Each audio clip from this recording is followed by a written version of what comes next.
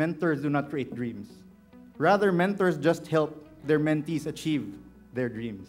For me, it's helping your mentees balance two things at various times in their career: the passion and the humility. Passion is ambition, it's self-drive. Humility is self-awareness and being grounded. My rule is, when things are going well, demand humility. Don't let success lead to complacency or, much worse, arrogance. Instead, humble them that there is more to achieve. Remind them that their dream is yet to be realized, or when they have achieved it, challenge them to set another dream even higher. I observed how good marketeers were separated from the great ones. It's leadership, humanity, and purpose. Marketing is about leading your brand, and indeed, in the most challenging of problems, you need marketeers who lead. And the second learning I had was all about humanity. You can't be a great marketeer without being human. Understanding that humanity and the human emotion changes the relationship that people have with brands from simply being transactional to transformational. So getting in touch with our own humanity allows us to emphasize and empathize with the people that we serve. And that's what I encourage with my team.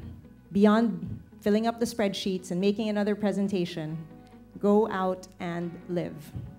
And the last thing is about purpose. There is no greater reward to build leaders who are bigger than yourself and seeing them grow to be leaders themselves.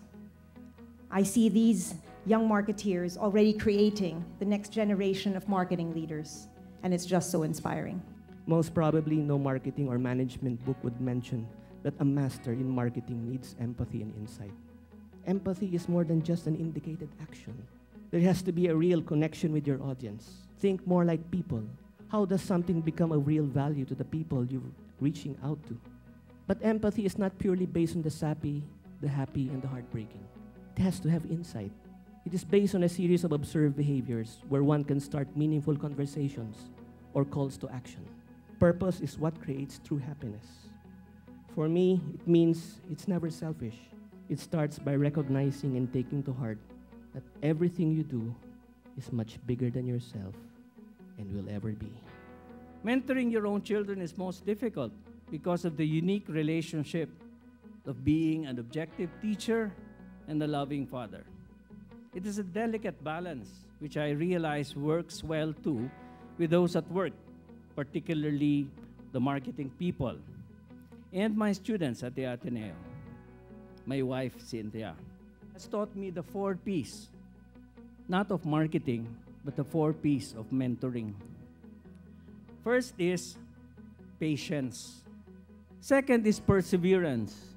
And finally, the great balance of knowing when to push and when to pull back.